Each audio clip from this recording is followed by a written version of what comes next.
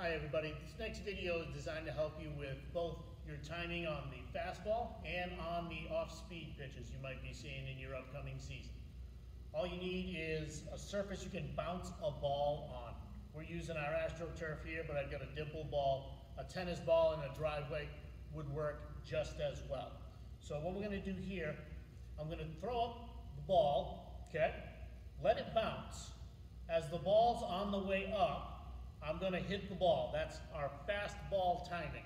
So I'm going to demonstrate one of those, and then I'm going to demonstrate how we make it an off-speed pitch drill. So this is fastball. I'm going to let the ball bounce and then hit it when it's on the way up. The magic in this is in the toss. Okay, you've got to toss the ball up a little bit out in front of you so you get the ball out in front where your contact would be in a game. If you toss it incorrectly, that's okay. Let the ball return to the floor to give you a chance to work on your take position, okay? Case in point, okay? Give myself a better toss.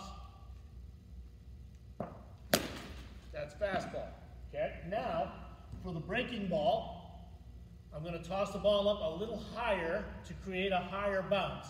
I'm gonna let the ball come to the peak of the bounce, and I'm going to hit it when it's on the way back down, simulating waiting a little bit longer for the changeup or curveball to get to you.